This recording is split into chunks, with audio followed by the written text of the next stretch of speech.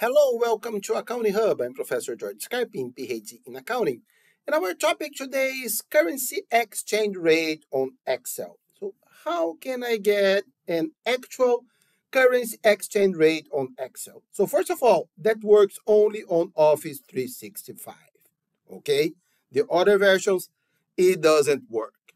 So, how do we do that? So, let's go to our Excel file.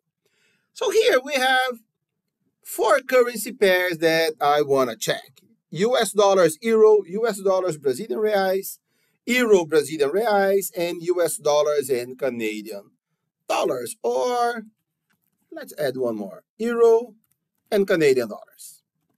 So all you need to do is the ISO of the currency. Okay, so and you need to pair it.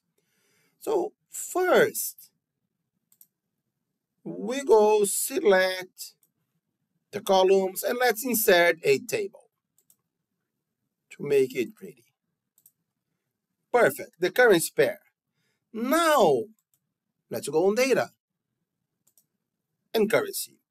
If there is this symbol here, then it's good. If you click on this symbol, by the way, it will show you a lot of info. And it will show you a lot of info here. Okay, but what do we want to do? Let's select all of them again and then go on this add column. So now I want the name of the currencies, so the official name of the currencies. And what are we taking it? And then I want the price. So the price. Or better, that's the ticker symbol. Okay? If you want to check it on the stock exchange and so on. So let's now the price, the previous close, price yesterday, the change in absolute number and also in percentage. And then here, sometimes we need to change the format. So here the format is this one. And then what else? 52-week low. So, okay, this is the week low. And see, the numbers are accurate, but the format is not. So let's come here. Let's go.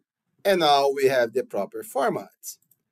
And then the 52-week high. Again, the format is not the proper one.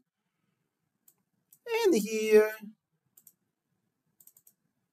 okay, we have our currencies. And then we can refresh it from time to time. So if we select all of them, and then you can go on refresh, and then it will refresh all data if you want, or when you save it, it also refresh. When you open it, it will refresh. So a lot of times it will be refreshing. Easy, huh? So and then it is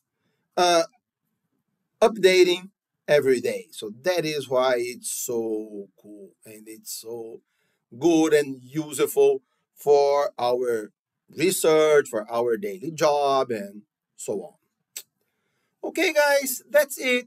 Thank you so much for watching this video. Questions or comments, leave them here or email me. Have a very nice day and God bless you.